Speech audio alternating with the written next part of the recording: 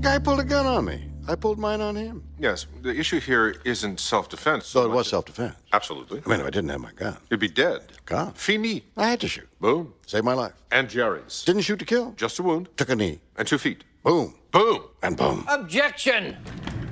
You think this is funny? Funny. Did you have a chuckle the last time somebody pulled a gun on you? This case is about concealing a handgun on the person, not about self-defense. That doesn't mean we can ignore the reality that if Mr. Crane didn't have his concealed weapon... Dead. Gone. Fini. Boom. Boom. And boom. Objection! Stop it! You think you have a constitutional right to conceal a weapon without a carry permit? I have a right to keep a gun at home. The court says so. You were on the street. A man's home is where his heart is. In my case, the penis.